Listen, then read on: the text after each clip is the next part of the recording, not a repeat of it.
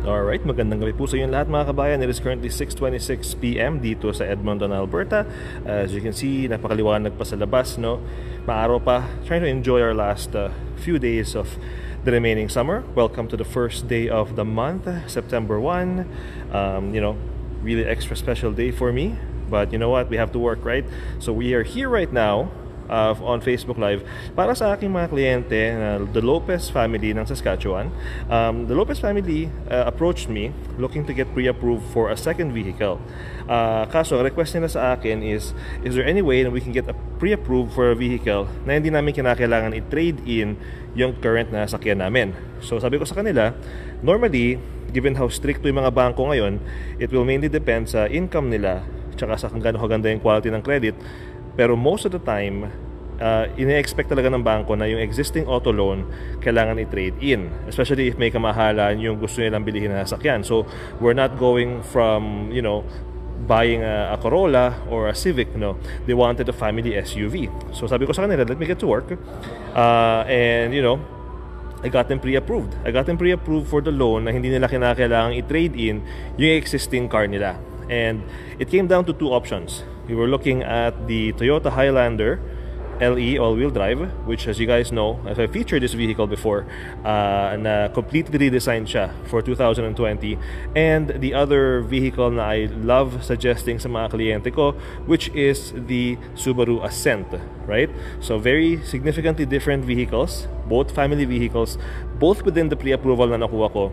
And at the end of the day, they're very loyal Toyota customers, so they decided to go with the Toyota Highlander. So here we are. Doing a Facebook Live video on the vehicle that they selected, which is the Toyota Highlander. So if I have any viewers out there that maybe were thinking of considering the Highlander, this video is for you guys as well. And of course, for the Lopez family, para makita nila yung sasakyan. Parang sabi ko nga sa inyo, hindi po tayo nagbebenta ng empty promises, hindi tayo nagbebenta ng air, right? Lahat ng videos natin ay sasakyan para sa mga kliyente ko na they chose themselves, na pre-approved na sila. Hindi po wala tayong bait and switch na pagdating sa kliyente sa delivery, ibang sasakyan yung darating sa bahay mo. Hindi po ganoon ang style ko. So without further ado, let's go a quick walk around sa sasakyan. So guys, you've seen me feature the Highlander before. And the last client natin, it was actually the Platinum, right? The pinaka top of the line. So this one here is the LE. So previous year's models ng Highlander, the LE was the base model. For 2020, it actually went down. So the L is the base model. There's LE, XLE, and of course the limited and the pinaka top of the line Platinum. So what we're looking at now is the LE all-wheel drive. So still a quick walk around ng sasakyan. So as you can see there, diba? Napakaganda ng kanyang redesign kumpara sa previous year's models niya. I personally like yung bagong redesign niya. And ako, you guys know, I work sa Honda. I'm wondering the same thing. When is the Pilot gonna get redesigned? Because the Highlander got redesigned and it looks really good.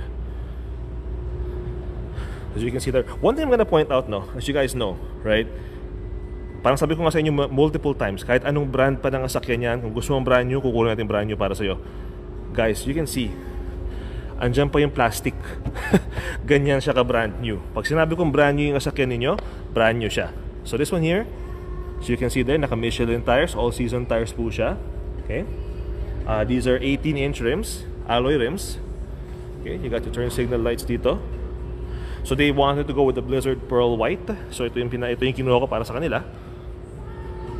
You got the privacy glass there, so parang semi-tint, right? Not the full limo tint na cover, but semi-tinted. Comes straight from the factory. Now, unlike the Subaru Ascent that runs a turbocharged engine, this one here runs on a 3.5-liter V6, normally aspirated engine. So just regular 87 grade fuel, right? Look here sa likod. Highlander LE all-wheel drive. Diba ang ganda? Definitely a vehicle worth considering, no, when you're looking for your next family vehicle. So, since dito tayo, let's start sa likuran. So, yun yung backup camera niya. So, for the space ng cargo space dito for a 8-seater vehicle, this is actually not bad. And I often use my own 2010 MDX as an example, no, of very cramped cargo space for an 8-seater. So this one here is a 2020, of course. So you can see there's more cargo room sa likuran. What's more, you also get more cargo space here. Not so much, but may cargo space pa rin. And yung mga tools mo, kailangan mo palit ng gulong, andito lang siya. Madali mo siya makuha. Now, space-wise, how does this go down? Very easily. Taas mo lang to. It folds flat. So, flat siya.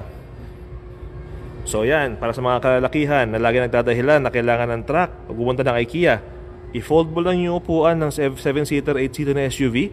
Kung yung bibili mo sa IKEA, kasya. Hindi mo kailangan ng truck. So, same thing din dito. 60-40 split po sila. Let's fold this other one down. Same thing, really easy. Push that up. Fold siya ng flat. Diba? So, yan yung space sa likuran. Pag naka-fold siya, really good cargo space pag gusto mo mag-load. So, i-move natin to. Punta naman tayo sa middle row, okay? So, middle row ng sasakyan. Since this vehicle is a family vehicle, you got really good leg room, right? 8-seater siya, so 3 sa likuran, 3 sa gitna. So some people like that, some people don't. Ako personally, gusto ko yung captain seats kasi mga anak ko very close, magibinata na yung sa akin. They want their own space. But if your kids are small, or if you don't like, if your family is okay with sitting shoulder to shoulder, right? This is actually not bad. And the one thing I like about this one too, since 60-40 split din siya, this actually independently moves forward. So you can see there, both sides, pwede mo silang slide forward if you want more leg room sa likuran. And the one thing I like about this on the LE all-wheel drive, no, nawala sa mga ibang starting trim level, sa mga ibang brand, is meron silang dalawang charging port dito. So it's not even the 1.5 or the 1.0 USB charging, it's the 2.1. So it's really good. For modern devices, kailangan mo na yung ganyang klaseng charging port, hindi na yung mga lumang charging port. You also get yung temperature controls ng mga nasa likuran. Wala nga lang siyang heated seats sa gitna. Pero at the end of the day, kung bata naman ang uupo, naka-car seat, right? Hindi mo lang kailangan ng heated seats.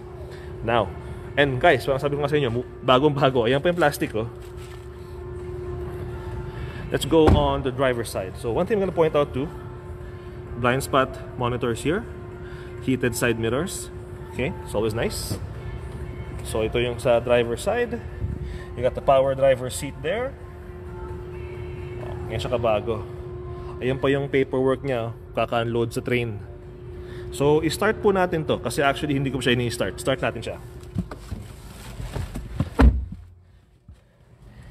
So this one here, push button start. Put your foot on the brake.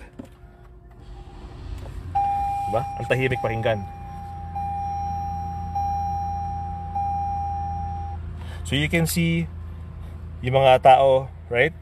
Seatbelt status. Pag naka-seatbelt ng mga tao sa likuran, you can tell kung naka-apply na yung seatbelt nila, makikita mo. So you can see there. Of course, this vehicle has the Toyota safety sense as well. So meron siyang lane departure warning, meron siyang rear traffic control, rear cross traffic alert. So kaya yun ang kanyang bagong screen dito, right? So not the color screen because those are on the higher trim levels, but again, this does what it needs to do, which is provide you yung data na kailangan mo habang nag-drive ka. You can connect your phone as well. This is all touchscreen as well, so you can see there, right? Reasons? How about this? When you listen on the SiriusXM app and Let's go home. Yung heated seat controls niyan dito for the driver, front driver and passenger. Okay. Pa natin yung kanyang volume. So the one thing you're gonna notice, no, sa mga Highlander na nawawala is yung CD player. So unfortunately, they don't make Highlanders with a CD player anymore. Everything's going in the wave of the future. So music is either streaming or through Bluetooth. Wala na siyang CD players. So wala siyang CD player dito. You got your temperature controls for the rear seats as well. You got extra 2 charging ports over here. Again, with a 2.1 USB. It's a lot faster than the 1.0 and the 1.5. You got the actual USB port here as well. This USB port here is for data. So kung meron kang memory stick na merong music mo, dito mo siya sasaksak. Pag gusto mo mag-charge yung mga cellphone mo, dito sa mga to. Now, one thing na meron tong Highlander na the other previous generations did not on the LE is yung drive modes. So as you can see there, drive mode, you have the sport mode, normal, and eco. Okay? But aside from that, you also have these settings here. I'm not sure kung kita ninyo. If I can adjust yung camera ko. So you have the mud and sand, normal driving, rock and dirt. So the rock and dirt and the mud and sand as well as the snow setting here. Ang ina-adjust po nito is yung torque output ng sasakyan.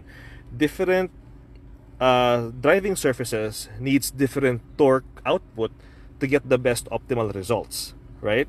So that's what these settings are for. Now these customization options hindi available from the previous generations ng Highlander. So which is actually available on the LE, which is actually very nice. So the auto stop as well, meron siya kasi the Toyota vehicles are now equipped with the auto stop. So yun yung ibig sabihin niya, pag mag-i-stop ka sa stoplight or mag-idle yung sasakyan, the engine will shut down for extra fuel economy, right? You open the middle console here, so extra storage there. So hindi mo na siya nalilift pataas, it just slides open.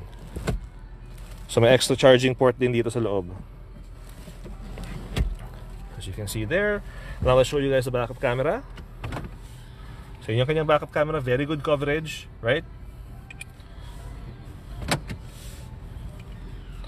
And of course your standard Bluetooth controls sa steering wheel ayan dito.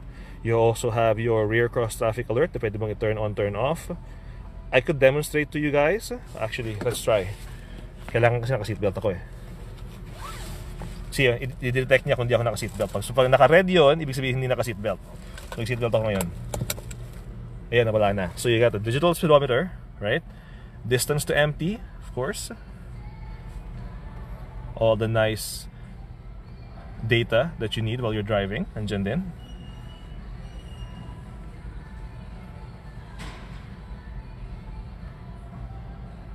So this one here is the safety features, guys. So LTA is the lane departure warning, right? Yung PCS is yung pre-collision system. BSM is the blind spot monitor.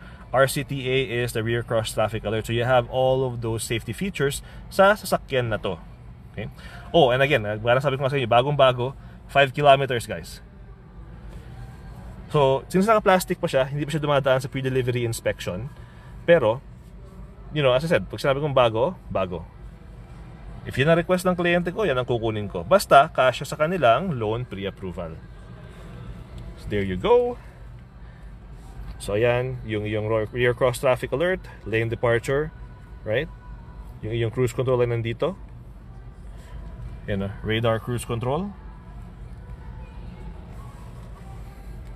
Radio controls and all that stuff. So, everything's here. So, let's take a quick look sa engine. So, I'm not a mechanic, guys.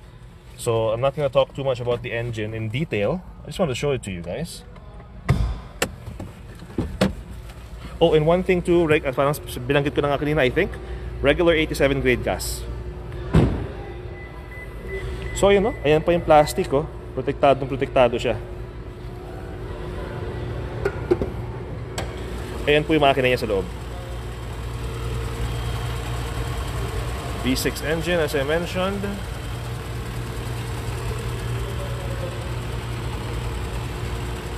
Diba? Check out the headlights, guys. Ang ganda, diba? And there you go. So guys, this is the 2020 Toyota Highlander LE all-wheel drive. For the Lopez family, I hope you guys are watching right now. This video is for you. Congratulations, right? You decided with this vehicle. So I told you guys, the pre-approval fits. Hindi mo kailangang i-trade in yung current sasakyan ninyo. And this is what you chose for your family vehicle. So congratulations. So let's do one last quick walk around, guys, para makita nyo. So kung kayo po ay interesado sa ganitong klaseng sasakyan, kahit anong brand pa yan, parang alam dito nga, kasi dami nagque-question sa akin ano yung meron sa inventory mo? Huwag kayong mag-alala kung ano yung meron sa inventory ko. Basta meron na kayong pre-approval, kukunin ko para sa inyo kahit anong brand pa yan. Parang ito, brand new na Toyota Highlander. There you go. So Lopez family, congratulations sa inyong choice. And para po sa lahat ng nanonood, if you're looking for your next new or used vehicle, just message me on Facebook.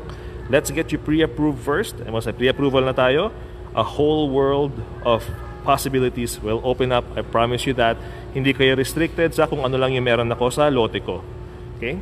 Hindi po tayo typical na salesman, hindi tayo typical na dealership. We have a lot more freedom to give my customers a better choice sa mga sasakyan nila. Okay? So once again, this is Jerry Domingo, Specialty Finance Manager, part ng Wheaton Honda, owner ng Pinoy Car Talk sa Facebook and sa Instagram. And Lopez family, here is your brand new 2020 Toyota Highlander LE all-wheel drive. I'll see you guys next week for delivery.